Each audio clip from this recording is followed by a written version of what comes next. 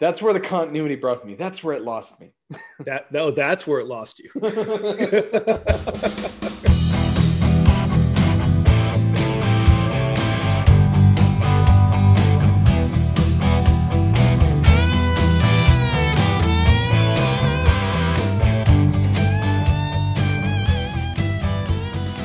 Hello and welcome to the 5th episode of Cinema Decon, deconstructing and overthinking the movies of our younger years.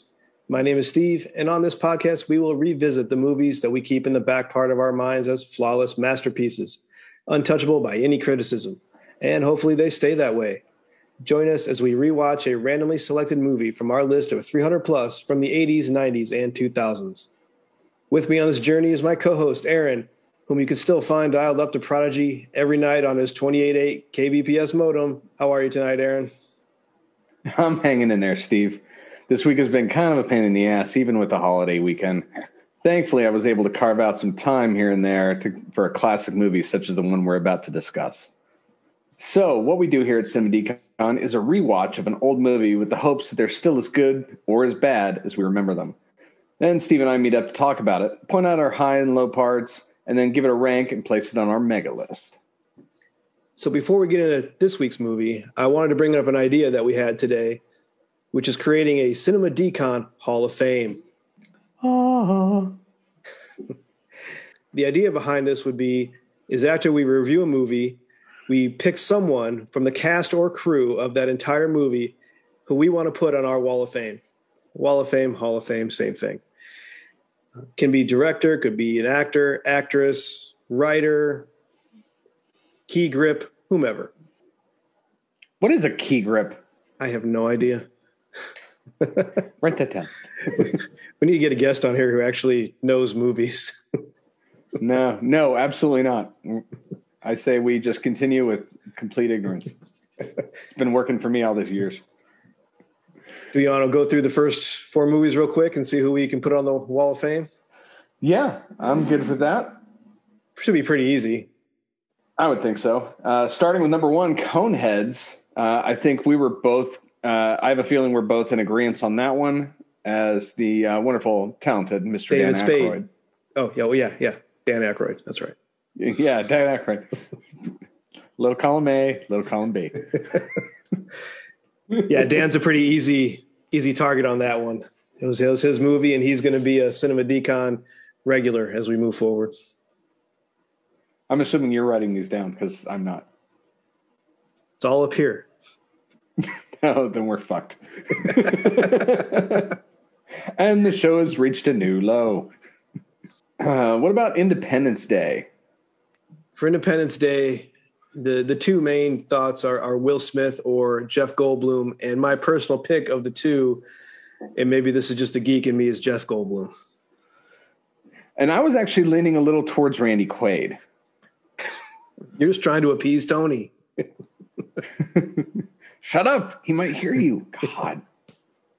But between the 2, if I were to go between the 2 of Randy Quaid and Jeff Goldblum, I would lean toward your side. Just between Jeff Goldblum and Will Smith, it's kind of a hard sell because those 2 together were perfect. True. But yeah, I'll agree with you on the Jeff Goldblum. Maybe it's also the nerd in me. I one day too hope to aspire to crash an alien system using my PowerBook.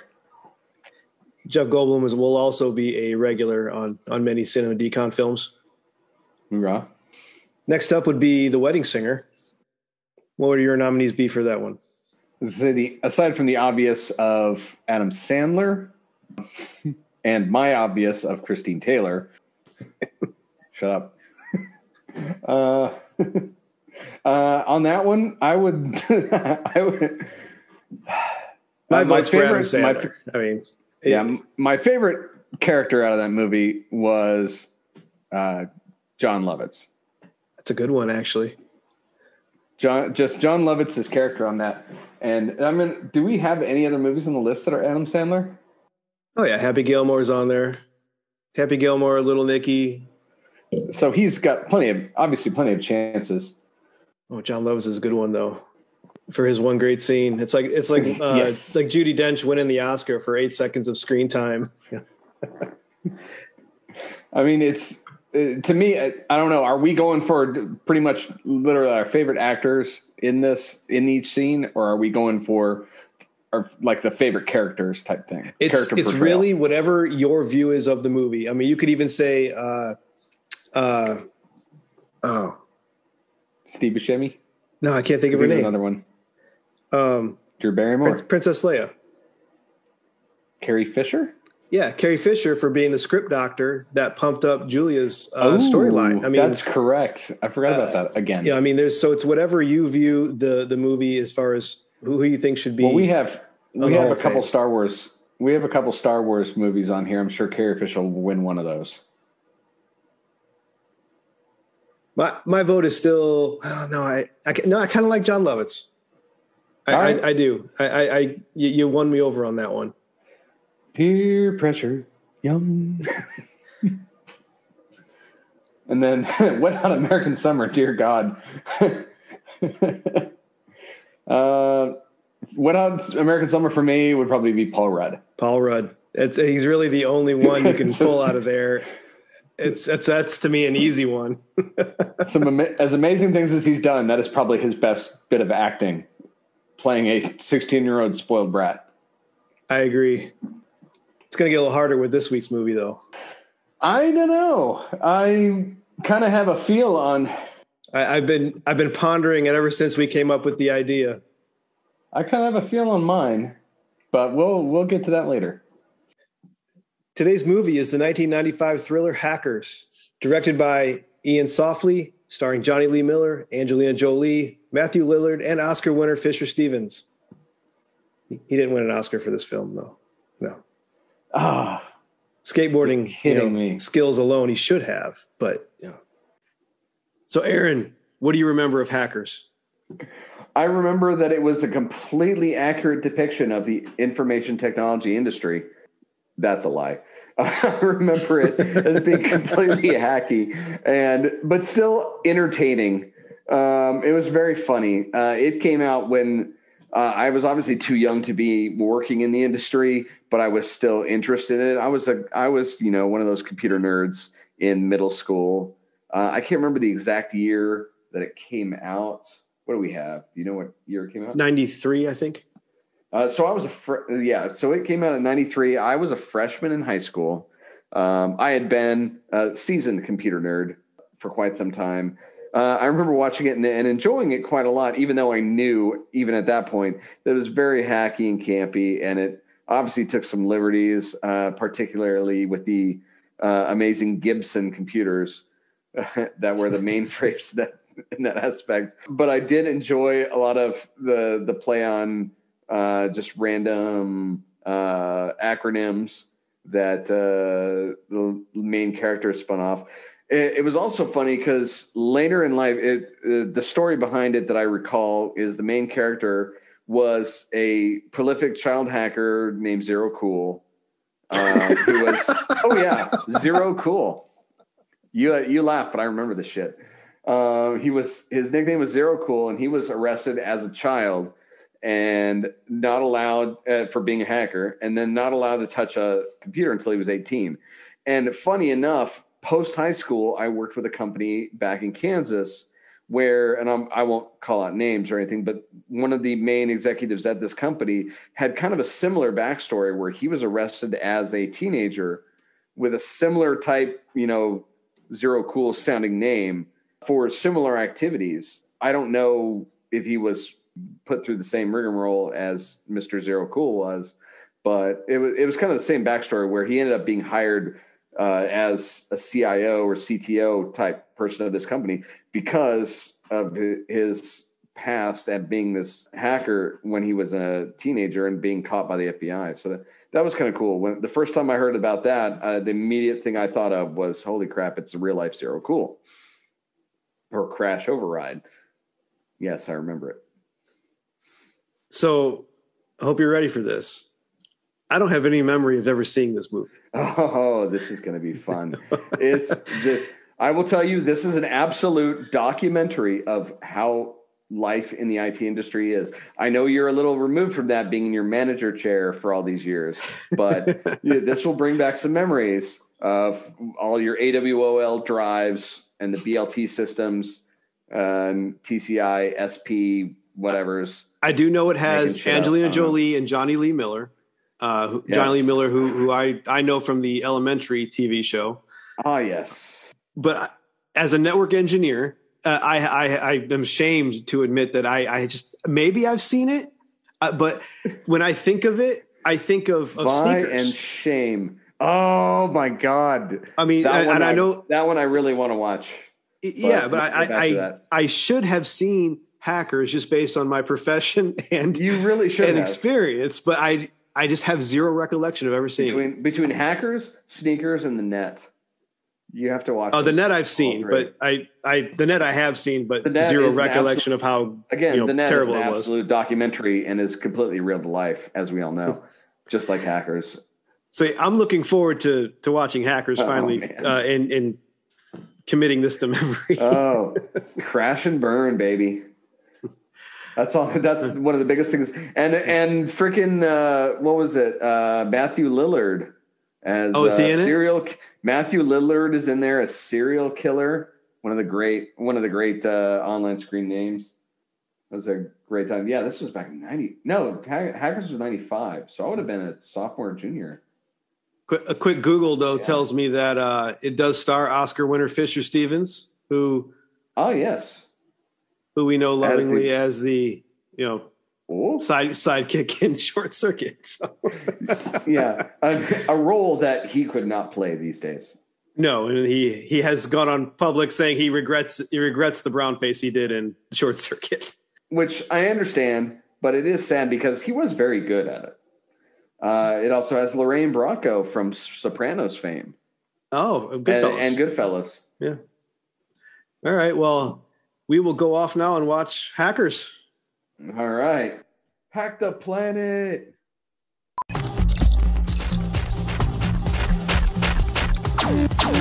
There's a new virus in the database. What's happening? It's replicating, eating up memory. What do I do? Type cookie, you idiot. I'll head him off at the pass. We have a zero bug attacking all login and overlay files. Run antivirus. Give me a systems display. Now we want section 6 to 26. Nope, make that 10 to 40. And 1 to 6. Die, dickweeds. And we're back. We have watched Hackers in all its glory. Glory. We will likely have differing opinions on this film. You have the nostalgia factor. I do not.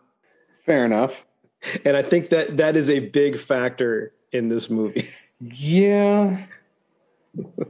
This is one of those movies that I jokingly, whenever anybody asks what it was like being a computer nerd in high school or what it's like getting into the IT industry, there are a couple things I direct them to. This movie is one of them. Just as so you joke. Just flat out lie. Oh, and well, you say that, but there are quite a few truth. They obviously Hollywood up a lot in this movie. A lot of the technical aspects of it. So they obviously Hollywood up a lot of these technical aspects, as they do in a lot of movies. Because if you were to keep all these technical, nerdy computer type things at 100% truth, you'd lose a lot of people. And more than likely, it's going to be boring. Because let's face it, we're not all actually like super cyber sleuths 100% of the time. Maybe only about 30. And that's pushing it. I think that might have been true for the mid-90s. I think that if this movie was made today with the same exact plot, it could be done so much better if they really cut out the goofy, made-up hackerness. If that's a word. Hackitude. Copyright 2021. I mean, there's really a great story in there. It's got a firm 3-act structure, and there's solid story arcs. It's all there, but they add in so much stupid shit that it loses me. Exactly. It really does. I was gonna say, yeah. If you take away a lot of the silliness and campy styles that they go for portraying your typical, hippie computer hacker. The plot and backstories in here are actually quite good. I actually enjoyed the plot a little more because, like I said, it's been years since I've seen this, and I actually paid attention a little more to the plot this time and got a little more out of it. And I'll agree with you. If they were to make this movie today, they could probably do it a lot better. It seems like the thresholds for writing this kind of stuff has gotten up because so many people have realized this is just all campy and not true. And even the hacking nonsense, as far as the GUIs and the screenshots that they take, as far as the awesomely powerful power books everywhere. Oh yes. It's what lost me on this movie is the villain, the Plague, Eugene. And we'll get to that as we well, here, go ahead and give a plot summary for our listeners. So let's see. Spoilers for a 1995 movie. Spoiler alert. A group of high school seniors, I'm assuming they're seniors. Yeah. A group of high school seniors get blamed by big company security officer for in a Superman 3 style theft escapade. I don't know. That's the first thing that I can get off the top of my head. Yeah, pretty much. I did like the intro, the pre-act stuff where it starts off with the trial. And even before that, the really creepy intro of the FBI. So it comes off in this really creepy camera, like fuzzy camera intro to the FBI closing in on our main character's house back when he is 11 years old. Oh yeah, the SWAT team. And there's no information about it at this time. You just know a SWAT team or an FBI team is basically raiding this kid's house, and then it jumps into the trial. Slowly pans over the prosecution desk, and then get the defendant desk as the judge is talking, or no, as a young Felicity Huffman is talking. Oh yes, the prosecuting attorney was a very young Felicity Huffman, pre-Oscar and pre-felony criminal record for her. Yeah, this was definitely like pre-Sorgan era, I think. Before her 3 months in jail for the college tuition scandal. Attica. But then it slowly pans over, and right as the judge is sentencing 11-year-old Dade Murphy, so you realize that this whole intro is about a kid, and he gets sentenced to, I believe it's 7 years. 7 years. He can't use a phone. Can't use a phone. Can't use a computer. He can't use a touch-tone phone. He can use a rotary dial. Go 90s. Because those still existed in 1995, millennials. And their family gets charged $45,000, which in 1998 was about $100,000 today. So pretty significant. And then it jumps to what would be present day in the movie, so 1995. And I did love the transition from an aerial view of New York City to a circuit board. Yes. And the power running through it. That was nice. That was pretty cool. Yeah, nice little fade in of a cityscape built onto a circuit board. I did see a big skyscraper though with Pan Am on it. So I had to look it up, and that's actually wrong. Pan Am was discontinued by 95. So it was like 3 years prior. So I'm wondering if that's how long it was in production. It could be. That in like 92, made that intro in like 92, 93, or they were optimistic that it was going to come up. But then it gets into a nice scene of the basics of social phishing. Yeah, good old social engineering. Which I say I enjoyed this whole scene. Yeah, the social engineering where he calls the security guard and just bullshits his way into Mr. Eddie Vedder. And he starts say the BLT file when his BLT drive has gone AWOL, and he has a project due in the morning for Mr. Kawasaki. And basically, he's social engineering his way into finding out the modem phone number. That's all he's finding out. Which, for anyone listening to this, that is basic social engineering. You get a call like that, and they're phishing for information, and it happens daily today. So don't be an idiot when people call you. I was going to say that portion of it is 100% real, accurate. Whether or not any security guard's going to be fooled by Mr. Eddie Vedder is up for debate. Yeah, he should have been lost at Kawasaki. No, you know those Japanese engineering techniques or those Japanese management techniques. Oh, yeah. Did he have to wear sunglasses the whole time in his dark little bedroom? I mean, were those really necessary? He's no longer zero cool. I don't know. I think he's zero cool until he gets caught by somebody and then realizes he can't say he's zero cool anymore. So he has to make something up. So in the meanwhile, what he's doing is getting this modem phone number, and happens to be a TV station. He's watching this really crappy like TV show of just a complete douchebag on a talk show. And he decides while he's dialed up to the station to basically connect into the VHS control system that controls what's on the air automatically and change the tape so he can start watching an episode of The Outer Limits. Yeah. Then there's another hacker also dialed in that decides to challenge him to a hacker fight. Basically, yeah, he's treading in on this other hacker's turf. Acid burn.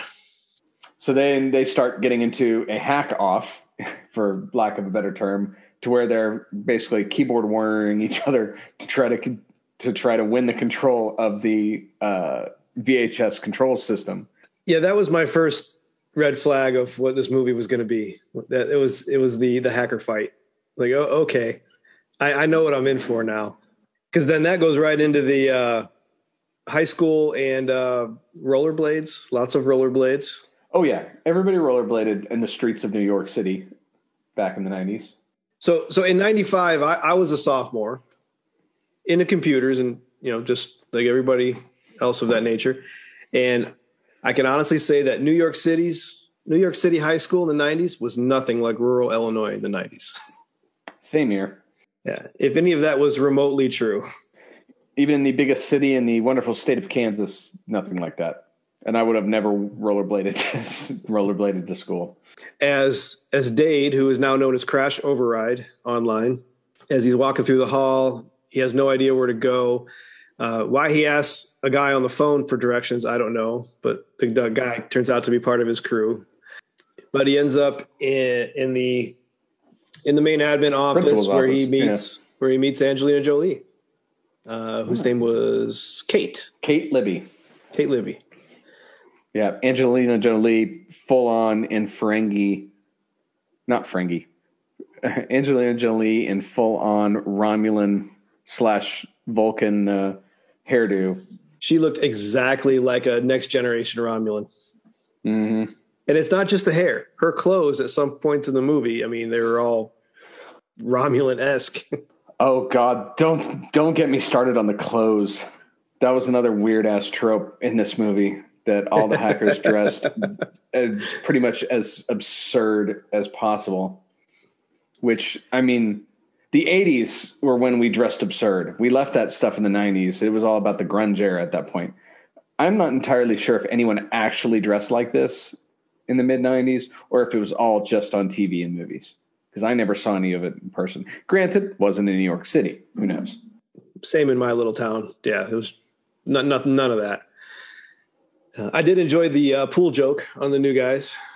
Oh, yeah. The Olympic-sized swimming pool on the roof that happens to be a locked door where all the nerds get caught. And then it starts raining. But how many new guys do they have that day? Yeah. There was like a dozen kids out there. Yeah, that was quite a bit. Well, he does some hacking internal on the computers, and he gets into her class. Goes in the computer class. He hacks into the student system, changes his class so he's in the same class as her, while the kid that he asked for directions on the phone earlier, which turns out to be Ramon, a.k.a. Phreak, is basically turned around and watching him do it. And that's when Phreak basically realizes, okay, he's one of us, kind of thing. And he makes a joke that wouldn't fly today, because Phreak asks him, what's your interest in Kate Libby? And his reply is homicidal. That's not a joke that would get written today. You're like physical, sexual, emotional, homicidal. But along with Phreak is where we also meet Joey, who's having a severe identity crisis of the online persona. Yeah, he desperately wants to be one of the cool hacker kids, if cool hacker was a thing. It is a thing. Don't disparage my people. But yeah, he's trying really hard. He becomes important later. The entire plot of this movie, spoiler alert, is all Joey's fault. Yes. But for the better and the worse. You can also say it's his group's fault for not teaching him properly. We're assuming they were teaching him at all.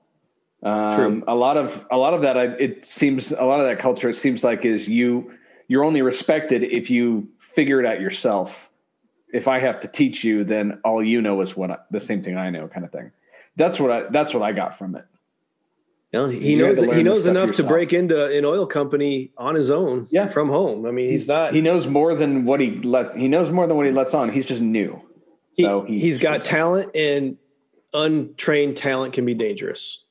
Mm-hmm. So now that they know that Dade is a elite hacker in their eyes, at least in Phreak's eyes, they invite him to their what is this place they go to? It's like a empty pool thing with big video games. I'm not sure where exactly they go. Yeah, it's some kind of underground party / arcade party or something. Which of course we run into Kate, aka we don't know her as a hacker yet. We see that she's a gamer. Yes. Well, before we meet Kate, though, we meet serial killer.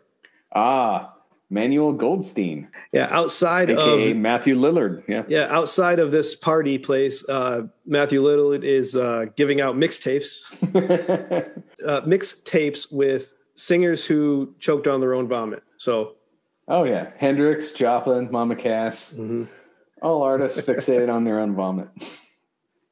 Yeah, Matthew Lillard was a pleasure in this movie. I will give you that. Yeah, his jokes and his acting. I mean, he's great. I like Matthew. He does. About the only thing about him that I would say is pretty much most of the movies he's ever in, he's always the same character. Because like serial killer seems to be the same guy as his character in Scream, aside from the obvious tropes. The same Shaggy that he played in the live action Scooby movie. But I mean, it obviously works for him. The few things that I've seen him where he doesn't play that specific type character, it almost doesn't look right. He blew my mind in the Twin Peaks season 3. I have still not finished that. His acting in that is just wow. Not something I was expecting this type of character when I first saw him on screen. It's like, okay, this guy's going to be the comic relief. No, it is. I don't know what David Lynch did to get that sort of emotion out of him, but it blew my mind. So he was one of the highlights of that crazy season 3. But yeah, so back into the party. That's where they all have a little sit down at a table. Serial killer, Phreak, Crash Override, and Joey, where they start throwing around some widely known, IBM and Unix manuals, show their street cred. Which all those books are absolutely real. Mm-hmm. So that's one thing. Yeah, serial killer is pulling out these manuals. By the way, cereal is spelled Cereal. So as in like breakfast cereal. Cereal, as in Count Chocula. And Phreak was aptly named Phreak, which is an old school term for basically hacking, phone hacking, public phone systems, which he demonstrates early on in the movie. Basically recording the sound of coins being dumped into a phone, and he basically has a Walkman with the tones recorded on it that he plays into the speaker. It basically tricks the system into giving him a free call. Yes, this is exactly what you did to get free calls back before pretty much all calls were free. So cue up next day or that night, probably you've got Joey. He was trying to tell the guys earlier about how he can get into these Gibson computers, and they didn't really believe him or take him serious. So he's trying really hard to get something on disk to prove that he can himself, do it. Kind of thing. Because he was telling them about how he hacked a bank system, or he hacked a system, wasn't sure what it was. Which, in all honesty, back in the day, that was in the days of dial-up, that was relatively normal. To where you do basically a war dialer system to get a bunch of active modems, and then you'd start connecting to him, prowling around to see if you can figure out what it was. So it wasn't out of the normal for him to start working on a system without actually knowing what type of system it was. So that's how he gets into it and realizes it's a bank. And that's when they all just kick his ass for it, because he has now hacked into a bank system in another state. I think it was like Seattle or something, across state lines, which of course is a big FBI issue. Is it that table reading there where they talk about the four most common passwords? Yes. Like sex, love, money. I always thought it was God, sex, love, and password. They don't say password. That's not the four. I know that's not the four they gave, but that's what I learned. Yeah. Was password was one of the most common passwords back in the day. Yeah. And because the password in question here is God. Yeah. God would never be up this late. So yeah, Joey that night hacks into this random available modem through Gibson and whatever, and uses the God password. He gets in, and this is another red flag for me, where we start seeing the super evil data center and the animations for hacking. Yeah, the 3D representation of this giant Gibson system, which in reality is all text-based, what he's seeing or what he should be seeing. But no, he's in a full 3D environment. Yeah, and he finds a garbage file, which seems significant. Garbage file where you dump stuff that you would think that is going to be garbage, but often not. And he starts copying it to a wonderful 3.5 floppy disk over the sub 28.8K BPS modem. We know he was connected slower than that because they all freaked out when Kate's new laptop later has a 28.8 modem. So he's on a 14.4 maybe. Yeah. 95. Yeah, the 28.8 just recently came out, I want to say. Maybe that's why Acid Burn won that hacker fight. Yeah? Blame it on the hardware. Soon we find out that Kate is Acid Burn. So yeah. Spoilers there. Of course. Everybody knows by this point, but in the middle of this wonderful hack, it cuts to the actual data center, and you've got a random security guard played by Penn Jillette sitting in the middle watching screens. It's just so absurd. Of course, which is exactly what every data center looks like that I've ever worked in. It's so ridiculous. With they even have the physical glass towers behind them, as if the physical representation of the virtual Gibson. Well, and you had electricity, bolts going up the towers and everything. No. Oh God, it was so absurd. People getting into the IT industry because of this film were doomed to be so disappointed. But this is where we meet Oscar winner Fisher Stevens, who skateboards into the data center in a very stoic, dramatic way. In a giant mink coat. With the wonderful line of, "Never fear, I is here." He's got this huge mink coat, whereas Penn Jillette is wearing literally like a henchman, all blue jumpsuit. He looks like a henchman from Dr. No. I love that Penn Jillette, though. He didn't even really want to be there. The way he delivered his lines and the way he acted was just... It was very like, I need this. I don't know if he was supposed to be that or if he just really didn't care. I think we're being hacked. What should we do? Yeah. It's like 2 days to my retirement. Yeah, we're being hacked. What do I do? But Fisher Stevens is where I started to just... I did not like the character. He is ridiculous. And he is in a different movie than everybody else. Everybody else is taking things serious, but he's doing such absurd things throughout the entire movie that he wasn't a villain. It was, I don't know. Did not like that character. He was just dumb. He was half comic relief, half inept. Yeah. Villain that was smarter than everybody else, or at least he thought was smarter than he assumed he was smarter than everybody else. He could have been a normal, what's the word I'm looking for? Sinister executive with the know-how of he makes everyone call him the Plague. And yeah, which is your first even red when flag. he's in a room with the executives the next day, and he actually tells like the president of the company next to him, "Don't call me Eugene, call me the Plague." Nobody does that. If he had a secret alter ego as the Plague as a side thing in this movie, and you don't know it's him because his executive persona is normal, completely different movie and much better. Agreed. And one of the funnier lines was when he first comes up, on his skateboard. Penn Jillette's like, "Mr. Belford, what do we do? It looks like we're being hacked." And he's like, "Don't. I told you to call me the Plague." And he goes, "Oh, Mr. the Plague, what do we do? We're being hacked." And Fisher kind of looks at him for a second and then decides not worth it. He just sits down. But even one of the executives do that later. Mr. the Plague, what do we do now?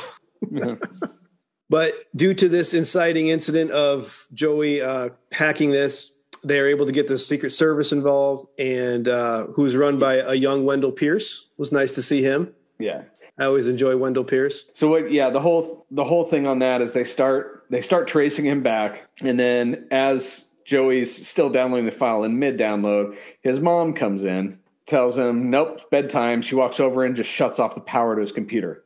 Don't ever do that. Oh my God. Not 95. Definitely no. Oh no. No, that shit's all corrupted now. That's ridiculous. Apparently he was downloading it directly to his floppy drive because he didn't have to copy. He wasn't downloading it to the hard drive and then copying it over. Maybe he didn't have enough room for that.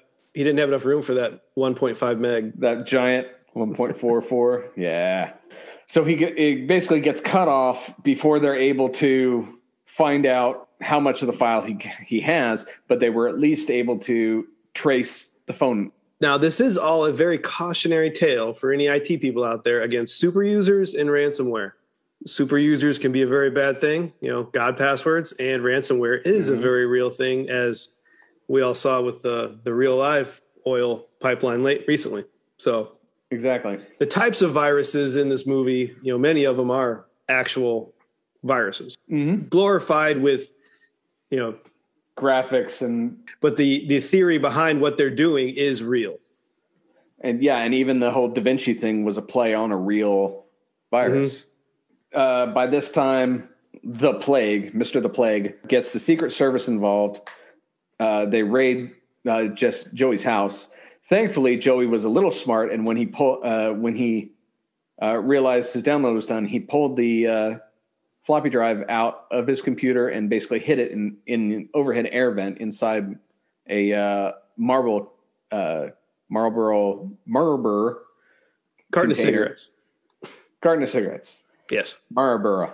So then the next morning, Joey's in the middle of taking a shower with a Walkman on, like a full corded Walkman hanging over the shower. He's got like Ziploc bags over the ends of the Walkman and the earbuds parts. And the struggle was real, man. To which, as soon as he pulls back the shower curtain, a la Psycho style, there's the Secret Service, fully guns drawn. Which that's another thing they did is I think they seriously came out guns blazing on all these hackers, which is not something they would actually do. They would be standing there with a clipboard. They would have weapons, but they wouldn't be full drawn on these kids. No. They would be more like a Chris Hansen moment. Why don't you sit over here? Did you notice the power glove during the interrogation scenes? No, I missed it. Yeah, when you've got Wendell Pierce and Mr. the Plague talking about how they're going to let him go and tail him, you got him in the background, trying to pick up his pieces of his computer. But then you got I think it might have been Mark Anthony, the Secret Service agent, putting on the power glove and like just looking at it on his hand. Power glove. That just makes me want to do Wizard next. But you do have a scene in the Ellison Mineral executive room where Mr. the Plague is briefing his corporate board about what happened. It's where we meet Lorraine Bracco, who's an executive on this board, who I will say looks very weird as a young blonde. It's not what I was used to for her. She's Henry Hill's wife in Goodfellas, which most people know her from, or from The Sopranos as the therapist. But she still has that Jersey accent, which is very weird. Seeing her on screen that way. And still has the 80s hair at that point. It's a decade with the gone. shoulder pads. Oh, yes. But then as they're leaving that executive meeting, we find out that Lorraine Bracco and Mr. The Plague are in cahoots, and the Da Vinci Code, the Da Vinci virus is actually a cover for their more sinister plan, which is they're doing the Superman 3 style, slicing the couple pennies here and there, putting it into their own account, their own offshore account. Yeah. So the Da Vinci virus was a failsafe so that if they got caught, that got triggered so that they could blame whomever is a patsy hacker and their scheme goes unnoticed, which is kind of a brilliant plan on the surface. Exactly. There's kind of a smoke screen.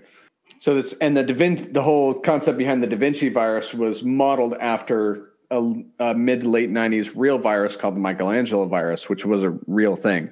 It didn't do the same thing. It was more of just infecting and disabling computer systems in general, primarily Windows-based systems.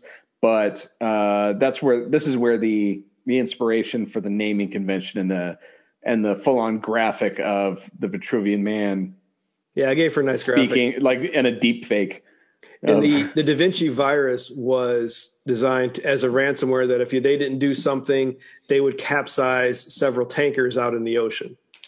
Which apparently this entire company's tanker fleet had absolutely no manual overrides, which I think is also something that would never happen. They say also a cautionary tale. Don't rely too much on the technology side. You got to learn from Admiral Adama. Keep it off the network sometimes. So basically what he's doing is he's using this Da Vinci virus to basically frame Joey, saying that it was planted by him when all he was doing was getting this garbage file. The garbage file, which apparently has all the code and the money data for this worm this original worm that he wrote to steal all the money, like $25 million. I want to say $25 million. Yeah. Yeah. Which again, good plot. Yeah, it is. It was an excellent sinister plot in the background. Next up is the main group back at school the next day, where they start talking about how Joey got arrested. They assume it's because of the ATM machine, and they quickly turn towards, by the way, there's a party tonight. Yeah. Hey, her friend got busted by the FBI, and he's now grounded under probation, but let's go to a party. Poor Joey. Well, originally he didn't want to go, but then they said it was at Kate's house. Yeah, that's what I thought. It took a lot of arm twisting for him. Which at this party, I went to my fair share of parties in high school, and no, they're not like this. This was a straight up like trance party. It's a teen movie style party where there's a DJ in the corner and everyone's actually dancing, and which of course yes, and then and by this time we've now met Lord Nikon. Oh yeah, we forgot about Nikon, named after his favorite photography system, who happens to be the DJ. Well, wait, they meet him before the party, or when do they meet him? Yeah, yes, that was before the party. Okay, because he was the DJ at the party. It's at his little apartment where they watch the Razor and Blade. Apparently, there's a UHF style public access TV show for a couple hackers that do hacking tips and tricks. They look like total posers to Dade, who's the first time hearing about it. So he kind of writes them off as just being, fake celebrities. Hack the planet! And then they also they actually explain the whole phreaking concept that Phreak was using earlier. Yeah, it's at Angelina Jolie's house party, where they start ogling her new laptop. Yeah, and that's Angelina Jolie. She's got a nice house. Her mom is an published author, like best-selling like self-help books for women. Yeah, it sounds like a man-bashing book series. Yeah. So yeah, they basically break into her room, or just sneak into her room to oogle her new laptop with an amazing 28.8 BPS modem, which again is technically wrong. Which she just lets them play on her laptop. I was kind of surprised that. I mean, at this point, she hasn't noticed them yet when she bursts in with. She's making out with her boyfriend. But even after, once the boyfriend's like, "You're not getting into all this computer stuff now, are you?" And that's your first clue that. And she kind of shoots him away. She's a computer nerd too. But then in this scene, we find out she's acid burn. But then then later on, like a few minutes later, she's letting Dade just type on her computer, and she says things like, I hope you don't type like you screw. So they start their flirting. I hope you don't screw like you type kind of thing. So they're kind of flirting, but not really. I enjoyed Jonny Lee Miller and Angelina Jolie in this movie. When I said that Fisher Stevens is in a different movie, these guys were playing their parts well. They were fun to watch. The whole crew, really. They all stereotypes, sure, but they all worked well together. Even Joey, who was supposed to be the annoying 16-year-old, he played the annoying 16-year-old well. Yes, agreed. And then serial killer, basically just Matthew Lillard being Matthew Lillard, always having to crash at other people's houses. Yeah, and they never explain his backstory. Hey, can I crash at your place again? Sure, but they're all good with it. But then they also don't go into him. They also don't really go into within this dancing house party. You've got Mark Anthony undercover as a Secret Service agent. They just show him solo dancing in the middle of the room. I want to say this is where they realize who Dade is. No, not yet. He's still just Crash Override, who is an elite hacker. They don't know he's... No. This is where the Secret Service and the FBI realize Dade Murphy is part of this crew. Because this that's okay. After the party, it cuts to... It is after the party. The Plague, it cuts to the Plague playing this VR melee combat game in his garage, which was very high-tech at the time, and that was a real thing. And then Agent Dick comes in and gives them the information that Dade Murphy, a.k.a. Zero Cool, is part of their crew. So they basically go hassle him and try to recruit him. They know he knows Joey. They know he's in the clique. They basically say, help us get this information back, or help us get this disc back. We know he has it, or I'll ruin your parole. For Jamal out there, if he's listening, Agent Dick will always be known as Bunk.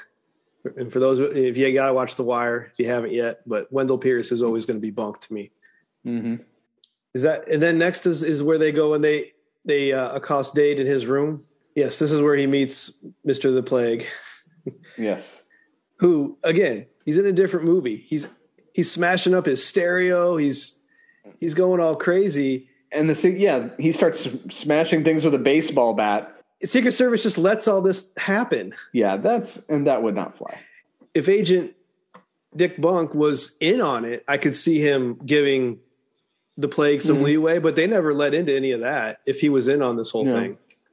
But yeah, they just let this random guy harass a high schooler. And I'm thinking maybe it was done this way to make you think that he's in on it. It could be. I mean, they obviously have an outside the office friendship, but I mean, they don't typically say it. Yeah, and I think that whole thing is basically Plague helps Dick catch, young hackers, which makes Dick more popular and gets Dick TV interviews. Yeah, it lets him move up the ranks. Yeah. So now Dade has an internal crisis. He can he's been outed as far as to the authorities who he was, Zero Cool. And he has an offer. He can pretty much turn on his friends and turn over that disc, or he could not do anything at all. Not help. And then the Plague has basically said he'd make his life a living hell, or cook up something to violate his probation. So now Dade has his internal crisis. He's got a new group of friends. He's got a love interest, and he's got the corporate espionage people that are pressing down on him. So what does any high schooler do in that dilemma? You dream about Angelina Jolie's boobs. Naturally. Yeah. And then immediately getting arrested afterwards. Yeah. Yeah, you combine them all in one dream. And then right after this whole thing happens, that's when they start their little hacker challenge. That's when they start the little bet, yes. Yeah, they have a bet. Belongs in the group.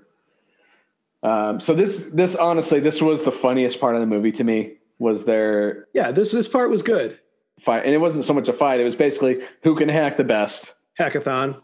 And they decided to make the bet around hacking Agent Dick and messing with his life. Who can harass him the best. Which is correct. Exactly. Who can mess with him the best. The stakes were that where did I get? If Kate wins, Dade has to be his slave. And he looks at her and she's like, not like that, dumbass. You basically do all my grunt work, get me coffee, shit like that. And if Dade wins, Kate has to wear a dress on their first date. To where we then jump into the semi-montage of them getting ready. Dade's practicing quick draw on 3.5-inch floppies in the mirror a la Taxi Driver. You talking to me? That was so dumb. Multicolored floppy disks. Yeah, because nobody's ever done that. Like he's got it sticking in yellow, his belt, red, blue. quick draw. Because nobody's ever done that before. Yeah, they give they give Major Dick a record, like a couple DUIs and stuff. So it shows him getting arrested on the hood of his car. Yeah, they go through and they max out or cancel his credit cards. So as he's out to dinner with, I'm assuming, his wife or a girlfriend, the waiter comes back and cuts his card in half. Which is that an actual thing? I've never seen that anybody. It's just a dramatic movie trope. You see it all the time. I was gonna say they can't do that. No.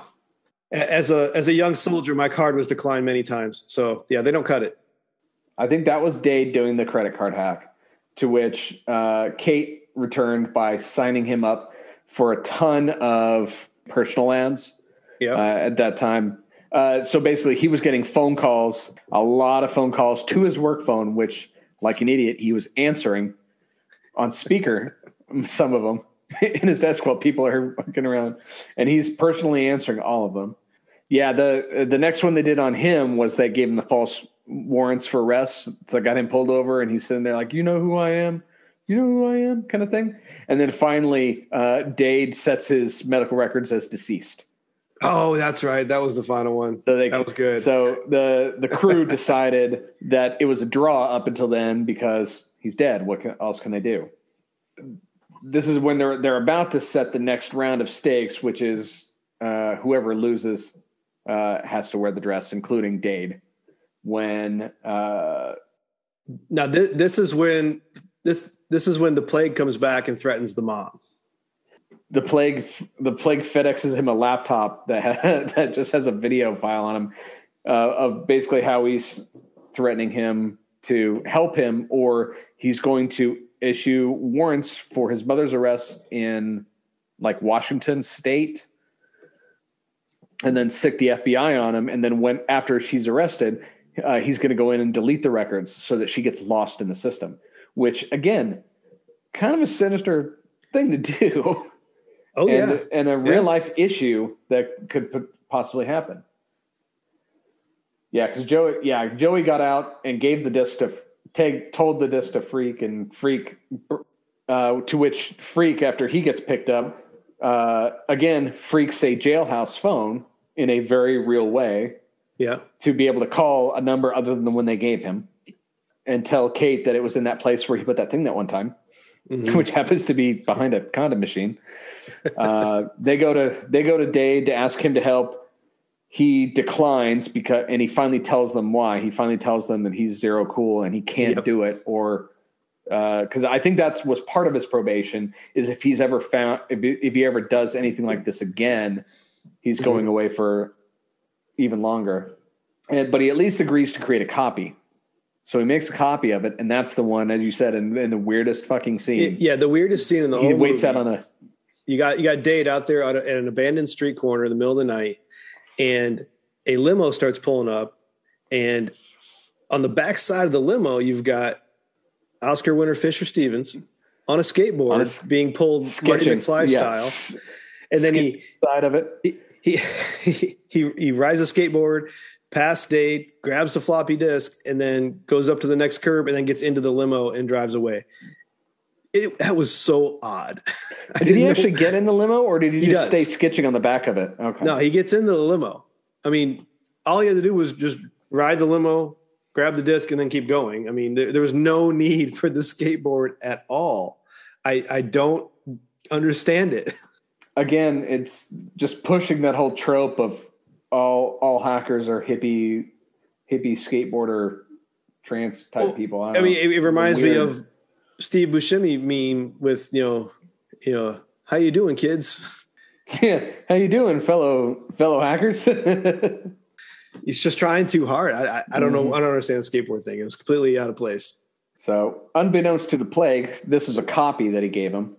So the whole team is able to take the actual file, figure out what the Plague is actually doing, and they see the money, they see the ticking clock within the code that within a short time these tankers are actually going to capsize and cause a major environmental situation.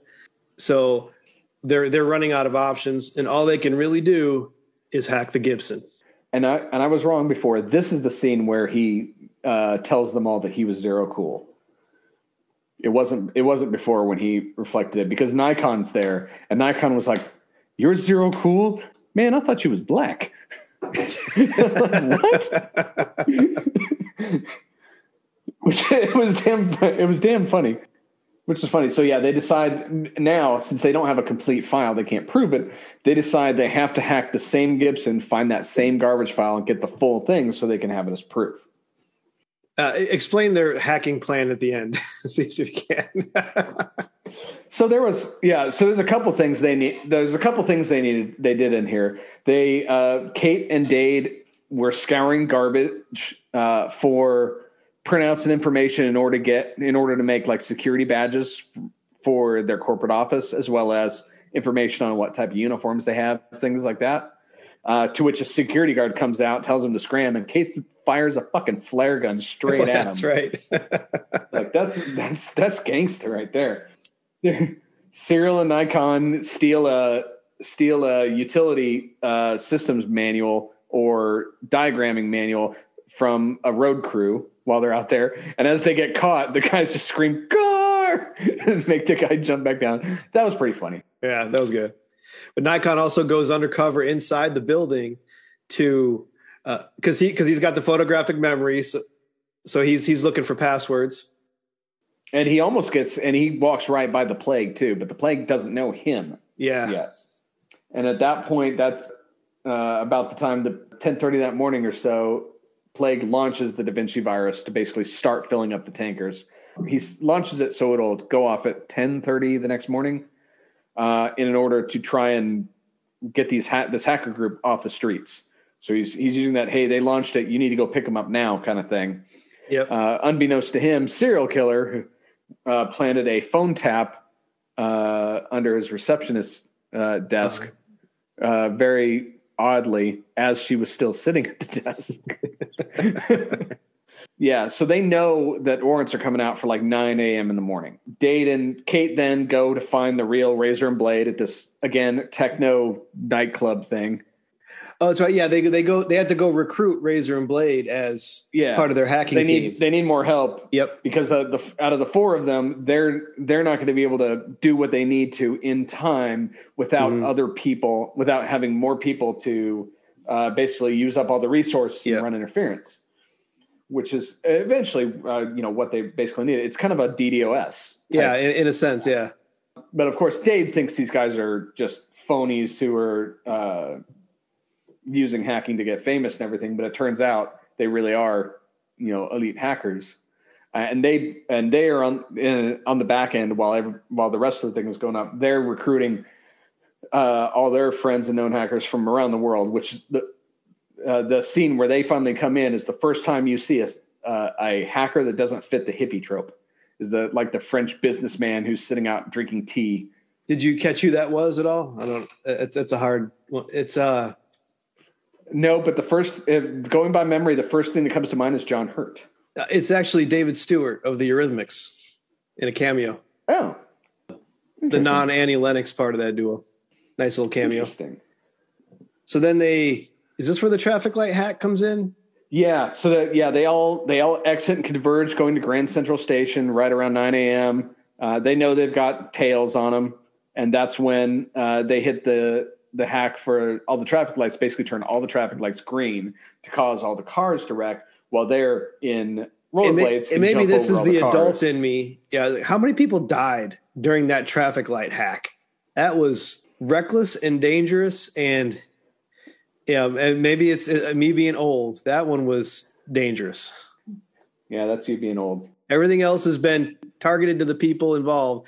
That one, innocent people probably got hurt. I don't know. I always got the sense that, and again, I've never been in New York City, but I always got the sense that because there's so much traffic in New York, nobody ever drives that fast. So anything like that is just all real slow hits that just piss people off. Yeah, but you got a lot of pedestrians. And that's how they depict it in the movie. This is where we get even more power books everywhere. Yes. They all commence on Grand Central Station to a bank of payphones. And Dade puts something weird over his eye, which I don't understand the point of. What was that? Yeah, it was like his X-wing targeting computer dropping down over his right eye. Nobody else had this. I love the little pan across as everybody's opening their laptops and everybody has their own customized boot screens. Yeah, like Joey's got the little happy face, and then Serial Killer. I can't remember what his was, but I think it was cereal related, like it was Count Chocula or something. And then of course Acid Burn has her her fire logo, which was the coolest looking one. And then Crash Override has just a bunch of warning labels, which is kind of silly. I loved the line, though. Use your best viruses to buy us some time. Like all these guys just have custom viruses, I guess, that they're going to throw into this machine. Do you not? I mean, you had your own custom viruses, I'm sure, yeah. Yeah. I mean, I could use the run-of-the-mill ones, like the ones I got at Walmart, but I like to tweak mine a little bit. Yeah, no, you got to use your best viruses. Oh, I only have some average viruses. Sorry. Now is the big climax of the hacking of the Gibson, and you've got these guys throwing their best viruses. Cookie Monster. Yeah. Whereas now Penn, so they flash back and forth between them doing the hacks and planning the viruses, and flash back to the Gibson mainframe with Penn Jillette asking the Plague what he should do. Run antivirus. Yeah, run antivirus. And when Lorraine Bracco's standing behind them, like trying to understand any of the terminology. It's like any executive in an outage situation, you know, to the network guys, fix it. Penn Jillette's trying to explain to her what's going on, which annoys the Plague because he's stopping what he's doing to explain to her.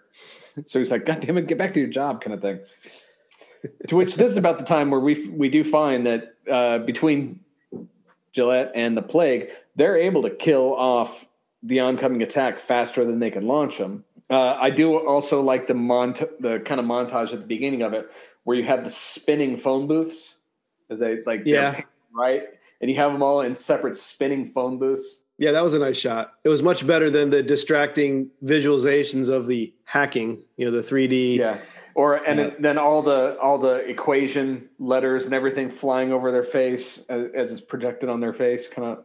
I know that it's much more entertaining than just watching people type code. It's really not. Enhance. Yeah, they're trying to find the same garbage file for one, and then everyone else is trying to run interference. And as they get kicked out of the system one by one, it finally ends up kicking. Dade locates the file and then gets kicked immediately. So they finally have to go up to Joey. Kate receives the call from Razor and Blade saying, "Are you guys ready? Let's go," kind of thing. And that's when they organize all the worldwide hackers to basically come in and DDoS them, hack the planet, code word, to basically give the Plague something else he has to fight. So he can't pay attention to Joey finally finding that file. I found it humorous that they're depicting the hacking the Gibson literally on his screen as that full 3D VR. And then when Dade gets kicked out and he has to come up to Joey and he's like, "Okay, I found the garbage file." And then he starts reading off the path name to it. I'm like, "Oh, really? Why aren't you telling him to go left and then right and then left? Because it's a VR. So that's where the continuity broke me. That's where it lost me. That's where it lost you. And as he's still downloading the file, you flash back to Fisher Stevens, who is just going nuts because his system's getting completely overloaded. But he's kind of lost his mind at this point. Well, they do finally. The Secret Service gets to Grand Central Station, and it shows them closing in on closing in on the phone booths, and then they finally get to him, and then they find out that the phone booths are all jacked into each other, and it was all they're on a different floor. They've got the phone booth handsets duct taped together, which for one, they've got them duct taped together the wrong way. They're basically going ear set. I'm telling you, they're going earpiece to earpiece and mic to mic. So that wouldn't work. No, that wouldn't. I know, understand. Yeah. Yeah, I get what they were going for, but like that, they needed to flip one of them over. So I get what they were going for. I also am not sure, and this might be worth a Mythbusters, but I'm not sure if taping the phone sets together like that would give you enough signal fidelity to be able to do what they were doing. I doubt it. I mean, it's 28.8. But again, it's a nice it's actually a cool concept of how to reroute phones through a public pay system. It gives them just enough time to finally get that full file, and then they all get arrested. But serial killer was not in the group. He was outside. Yeah, I can't remember what they sent him out to do. Oh, I just figured that was part of the plan, like keep one outside. So as they're walking by a trash can, Dade does this nice little lift of the disc from his back pocket and two fingers it into the trash can.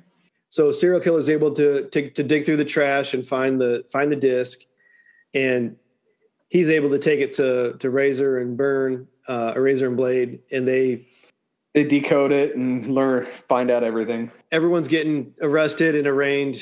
They are able to broadcast and hack into all the airwaves and pretty much air all the dirty laundry of Mr. the Plague, the root of the worm, the root of the Da Vinci virus, and just pretty much lay it all out there. And the good guys win. Yeah. But the funniest part out of that one, I think, is right as they get arrested, you jump to Lorraine and Fisher Stevens celebrating. You know, we just got away with it. Yeah. We've got our $25 million. They clink glasses of champagne and then just book it upstairs. To the next scene, as Serial's broadcasting all this information, he's literally framing Lorraine because it was her account that it was under. Yeah, it shows her waking up from the bed, going, "What the hell?" And he's gone. The Plague is gone. And then she's like, "Son of a bitch, Eugene!" She turns to the side, and he bolted. Yeah, Fisher Stevens is nowhere.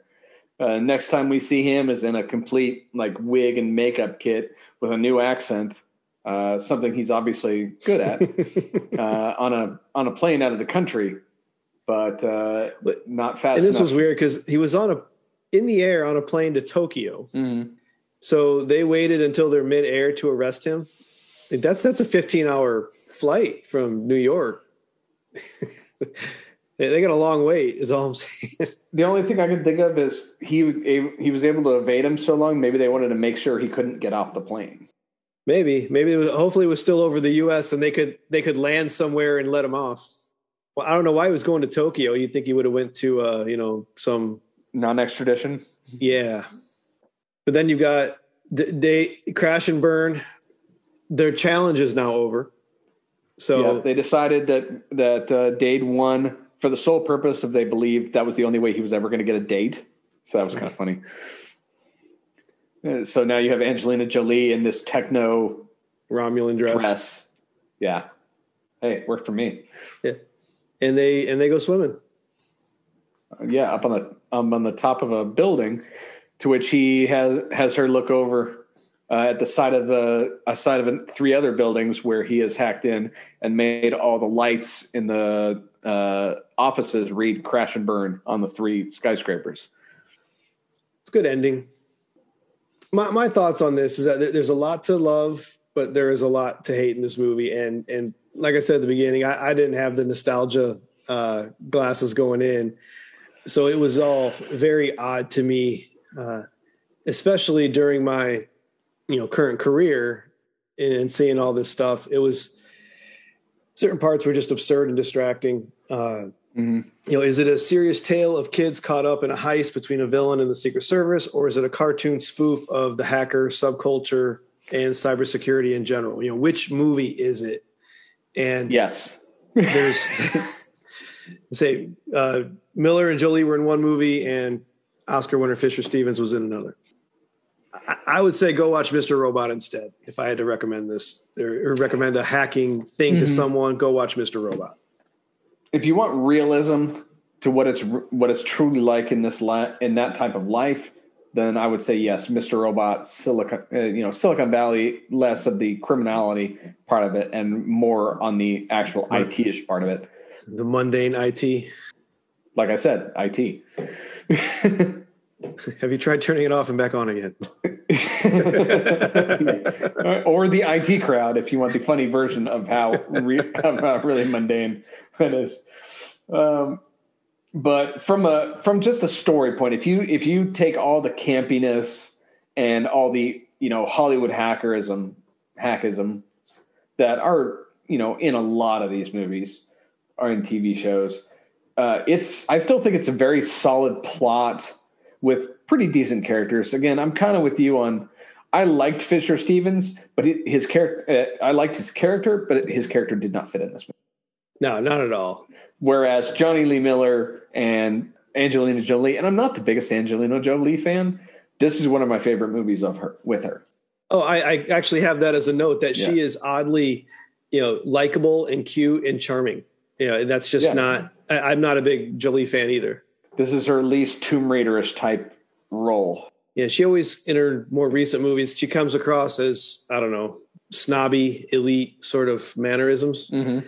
And granted, I don't know what she's like in her personal life, but that's the character she plays. And this one seems, just likable. But once she opens up after the whole, you're not getting into that computer stuff now, are you? From then on, she's very likable and very, just charming. Good chemistry with Miller. So an interesting note that I found out that after this movie came out, the phrase "hack the Gibson" turned into an Urban Dictionary type slang for married IT personnel that meant masturbation.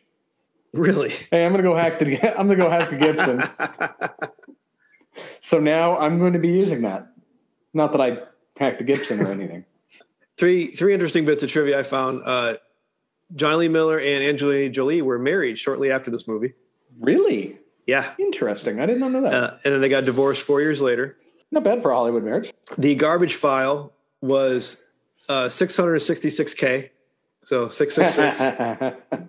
Remember back when 666K would have been a lot? That's almost half of that floppy disk. Yeah. Can you imagine filling up half of a hard drive with nowadays with one file?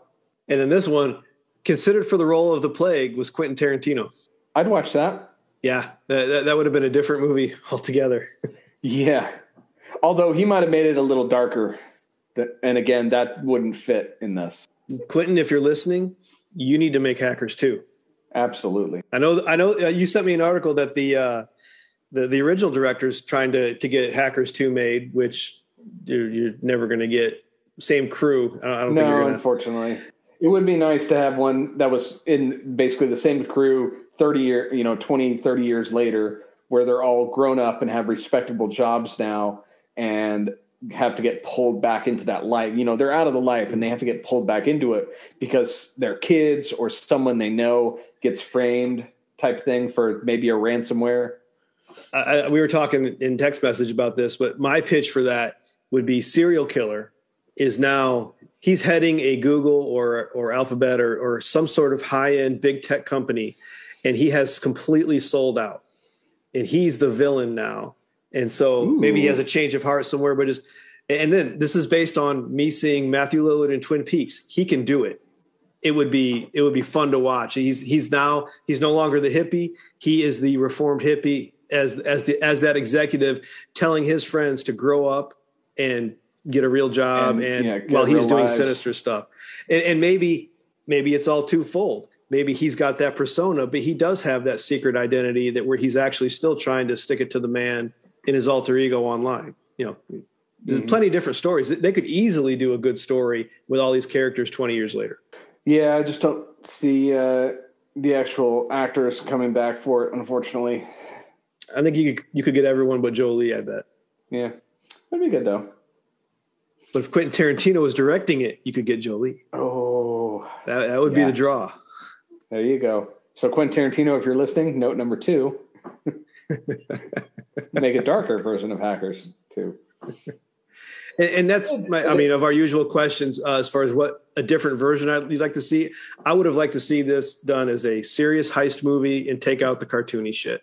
But again, that has been done. Maybe not as much as that time, but the full-on serious ones have been done. As much as I can say, I'd like to see one type of movie like this where all the IT workings were 100% authentic. I just know that how boring that would be to anybody that's not in it in IT, and even boring to most of us that are. It's one of those things. It'll have to be done once, just to show everybody this is why we make things Hollywoodish. As technology's improved and storytelling has improved, they fit hacking elements into many things nowadays. In Madam Secretary, the U.S. government hacks Moscow and causes a 2-minute blackout just to show the Russians that we can. It's done in a dramatic, intense scene. Things like that, and it's not. They don't use like the Jurassic Park. This is Unix. I know this sort of visualizations. It's all just in. That is my favorite. It's in the situation. Scene of that movie. I love that. This is a Unix system. I know this. Meanwhile, full-on 3D model, just like this. Would you like to see this movie told from a different perspective? I put Wendell Pierce for that. I would love to have seen, only from his point of view, where he has no clue what these idiots are saying. He's being duped by one side, and these kids are running circles around him. Just more of that. I would enjoy that. I was sort of on the lines. I picked Mark Anthony as the guy who's working for the head of the FBI or Secret Service task unit, where Mark Anthony knows this guy has no idea what he's talking about, but he's getting all the press, he's getting all the notoriety and everything. So it's Mark Anthony in the background trying to actually, be the one to save the day, and he never gets the credit. Well, see, I thought they were setting up Mark Anthony to be a hacker himself, just in secret, because when the other guy was reading the manifesto earlier in the movie, he's like, that sounds cool. Exactly. And then he, dancing with the kids and just. I have a theory that was a storyline that got left on the cutting room. It may have been, because it feels there's a couple pieces there. Yeah, I have a feeling that was something that was possibly in the works and then just got left on the cutting room floor, because you didn't really see Mark Anthony that much afterwards. I don't recall seeing him in the second half of the movie much, if at all. No, I don't recall either. Not even when they all got arrested. Maybe. No, I only watched this the one time, so I may have missed a few things. I mean, and I've only watched it the one time in the last 10, 15 years, so it's been a while. So who would you recommend from this movie for our new Hall of Fame? So from this one, my first thought was Fisher Stevens, but like you said, from as an actor, he's probably my favorite out of this movie. As a character, he wasn't my favorite character in this movie. Honestly, Jonny Lee Miller, his portrayal in that, and especially considering I've seen him in several other things. I know he's in Trainspotting, and then the Eli Stone in Elementary. This was a hard one. I mean, I'm a big fan of Matthew Lillard, as I've mentioned several times. I'm leaning him, but I mean, you got Angelina Jolie, who has had a tremendous career, Oscars, and that's actually a really good point with the fact that Angelina Jolie, the fact with Angelina Jolie was able to play a non-typical Angelina Jolie character. Again, I know this was earlier in her career, but I really liked her too. It is hard. I think my vote has to be Angelina Jolie, though. Yeah, and I can go with you on that one. Now is the time on our show where we rank the movie based on our fan review while also adding in the IMDb rating. This is a 10-point scale, and the average will put the movie in our mega list. So, Aaron, what is your rating for Hackers? So, like as you've mentioned a couple times, I am burdened with the nostalgia factor on this movie. I obviously recognize that a lot of it is very Hollywoodish and campy, and yet I still enjoy a lot of the old school references and even a lot of the jokes about it. So I enjoyed this movie. I'm pretty happy with it. You got to take this one with a grain of salt. This is not what the real lifestyle is or even was back in the 90s. even though, I got into this type of thing, not so much the illegal portion section of what they were doing, but I got into this type of stuff back when I was in middle school in the late 80s to early 90s. And I can tell you for a fact, I never went to any trance parties. So I'm kind of pissed off about that. But I thoroughly enjoyed this movie. So, I mean, I would give this a 6.7. I enjoyed the movie. It definitely was not a great movie for me. Like I said earlier, I don't have the nostalgia to bump it up a little bit. It was just too campy in places. It was all over the place. I did enjoy a lot of the computer elements that they got right. Had I seen this when I was 15, when it came out, it probably would have changed my life a little bit. But I was already kind of on the IT track anyway. Even kind of changed a report card once. Not in the system. We just got our hands on the same paper that the office used. So I was able to print my own report card. So not so much hacking, but forgery. You could call it that. But yeah, I changed my grade from a very low grade to a C. You don't go to A, you just go to no. You never go full A. No, so I was able to just not get in trouble from my parents. So sorry, Dad, if you're listening. That's right up there with changing our birth dates on our forgery driver's licenses, which we didn't do, Mom and Dad. So my rank for this movie is a 6. They could have done a lot of things different and bumped that up with a good heist movie, but they just didn't. All right. So we have every time you say heist movie, I just think of Rick and Morty. I fucking hate heist movies. 20 minutes in and out, Morty. That's it. Quick adventure. IMDb has this at a 6.2. So we're right in there. In there. So by our powers combined, 6.3. Hey, there we go. We raised it a point. We raised it a point. We raised it a 10th off IMDb. Yeah. Hack the planet. So this one is definitely our lowest ranking of the 5. But it was enjoyable nonetheless. I'm okay with that, but it was still enjoyable. If you're in the 6 range, it's still a decent movie. Once you get into the 5 and lower. Yeah, and just knowing what else is on this list, I know it's not going to end up being our least. Lowest. No, not at all. Oh, God, no. This could still make the top 10.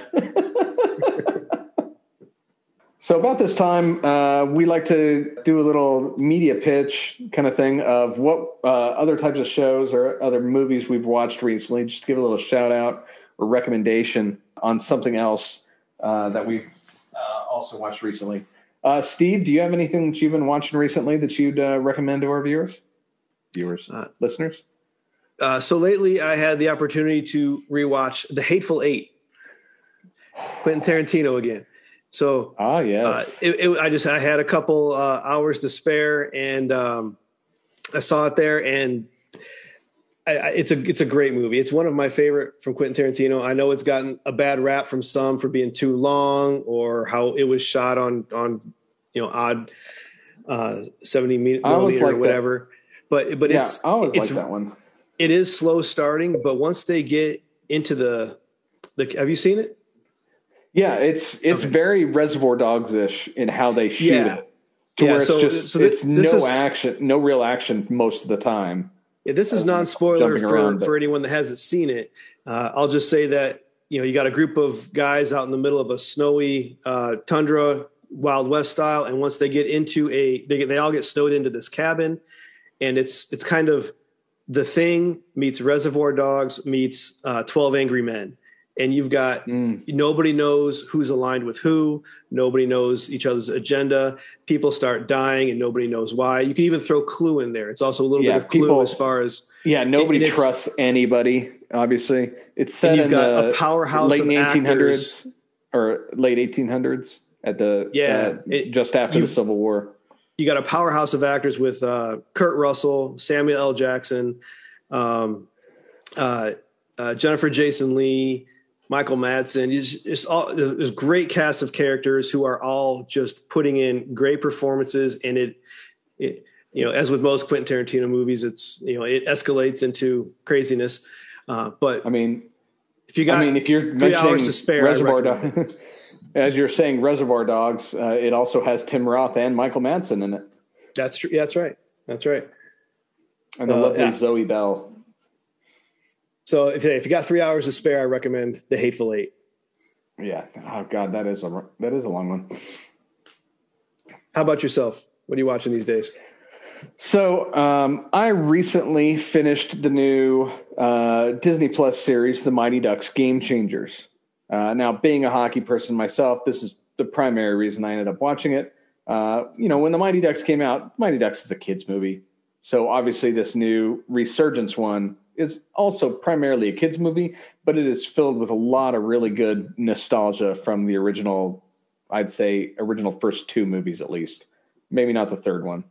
But it definitely had some good cameos, good nostalgia. We actually got to see good old Coach Gordon Bombay, aka Emilio, back in action. And I literally finished the last episode of that today. It's nice, 10 episodes, about 30 minutes each. So anybody that liked the a lot of good fan service original Mighty Ducks movies, yeah, definitely. Okay. Anybody that liked the original Mighty Ducks movies, I'd say give it a shot. They do start off in a completely different direction than I expected, and I liked how they did it. So it's not what how you many episodes originally is expect. 10. 10 30-minute episodes. Streaming now on Disney Plus. Oh, they're only half hour. Okay. Yeah. I will have to give that a shot. All right, now it's time to spin. Break a deal, spin the wheel. Here we go. Spin that wheel. 306. Oh, dear Lord. He's got the laugh. Oh, yes. He can't even say it. We are the if you could only see him. Amigos. Amigos, yes. And amigos forever will be. So the next episode is going to be a musical. You were waiting for that. So you were waiting this for is this beautiful. One. This is beautiful.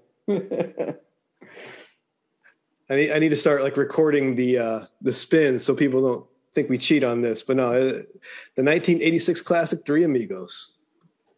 Tres Amigos. Well, that's all for this episode. Thank you for listening, and we hope you stay with us through this little experiment. What did you think of Hackers? Let us know in our socials, and we'll be sure to tell you how wrong you are.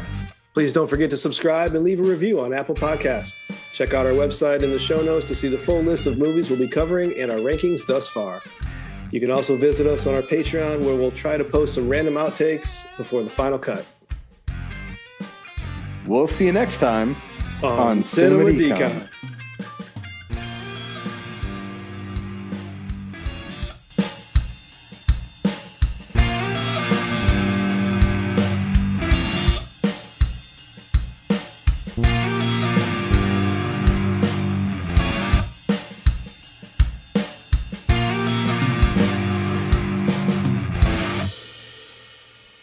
Hack the planet!